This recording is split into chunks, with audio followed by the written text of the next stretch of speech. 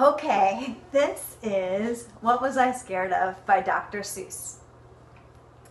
Well, I was walking in the night and I saw nothing scary, for I have never been afraid of anything, not very. Then I was deep within the woods when suddenly I spied them. I saw a pair of pale green pants with nobody inside them. I wasn't scared, but yet I stopped. What could those pants be there for? What could a pair of pants at night be standing in the air for? And then they moved, those empty pants. They kind of started jumping. And then my heart, I must admit, it kind of started thumping. So I got out. I got out fast as I could go, sir. I wasn't scared, but pants like that, I did not care for. No, sir. Well, after that, a week went by. Then one dark night in Greenwich, I had to do an errand there and fetch some Greenwich spinach. Well, I had fetched the spinach, and I was heading back through town, when those pants raced round a corner and they almost knocked me down. I lost my Greenwich spinach, but I didn't even care. I ran for home. Believe me, I had really had a scare. Now, bicycles were never made for pale green pants to ride them, especially spooky pale green pants with nobody inside them. And the next night, I was fishing for trout on River River when those pants came rowing towards me. Well, I started to shiver.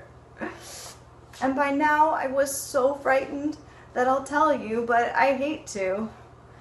I screamed and rowed away and lost my hook and line and bait too. I ran and found a brickle bush. I hid myself away. I got brickles in my britches, but I stayed there anyway. I stayed all night, the next night too. I'd be there still, no doubt, but I had to run an errand, so the next night I went out. I had to run an errand. Had to pick a peck of snide in a dark and gloomy snide field that was almost 9 miles wide. I said, I do not fear those pants with nobody inside them.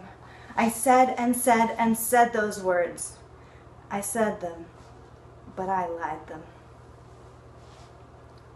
Then I reached inside the snide bush, and the next thing that I knew, I felt my hand touch someone, and I bet that you know who.